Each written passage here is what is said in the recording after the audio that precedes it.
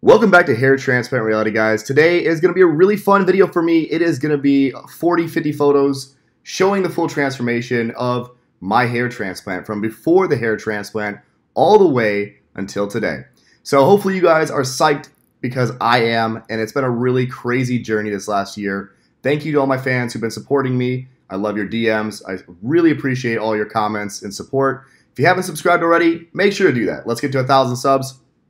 I do have one more major update to share with you before we get into the photos though, and that is that I am launching my own product line for derma rollers. So if you're interested in that, I will be making videos showing the results that our derma rollers have had on some of my friends, which have been crazy, and also the link will be in the description if you want to buy them, so make sure to check that out. That probably won't be up for like another week, so if you're seeing this in a week or two from now, the link will be there. If you're seeing it the first few days, check back in a week or stay tuned for those videos because I promise you, you're not going to want to miss it. There is so much good content coming. I'm not on any products right now. No finasteride, no minoxidil, no minoxidil, absolutely nothing. So what you're seeing is me completely clear products for the last few months, and it's been really cool. I obviously have had some shedding from those products, so I expect to see if it can get better. But let me go ahead and give you a little close-up of what it looks like right now.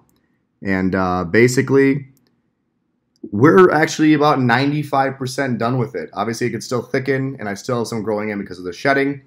But overall, super happy so far. Doing a second hair transplant, as I said, in September.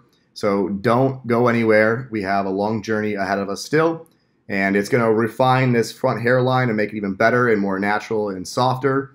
And then it'll be adding a ton of hair to the back to give me the ability to actually have a full hairdo.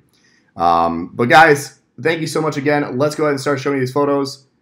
Alright, so obviously these first photos are, of course, me with my long hair when I was actually showing Dr. Panine what my hair loss was like, and he was evaluating me along with other doctors, and then I got a haircut so you could see what I would look like with normal length hair before surgery, and of course, this is day of surgery.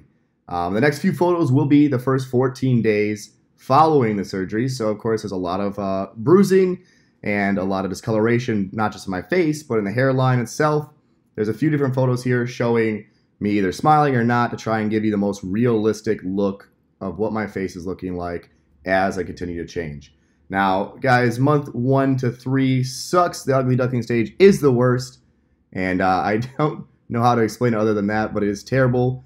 But we are now approaching month 4. So month 3 was really good, and I actually started to grow hair.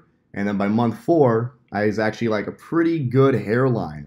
So that was very exciting.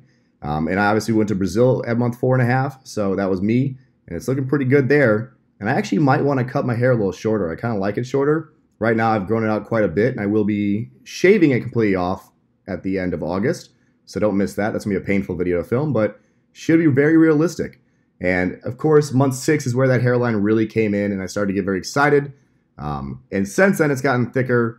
And it has gotten better, but as you can see, guys, month 9, 10, 11, all the way into 12, there's not a ton of photos, but this transformation right here, from day 1 all the way until year 1, is drastic.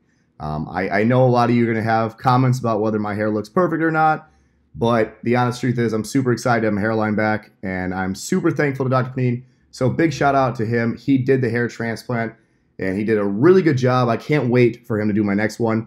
If you are interested, feel free to hit him up with questions. He's been very helpful at teaching me a lot about this entire process. I'll drop his info in the description for you guys. And if you are going to get a hair transplant or considering it, feel free to hit me up on Instagram and ask me any questions you want. My Instagram's on screen. Thanks so much for watching, guys. Peace.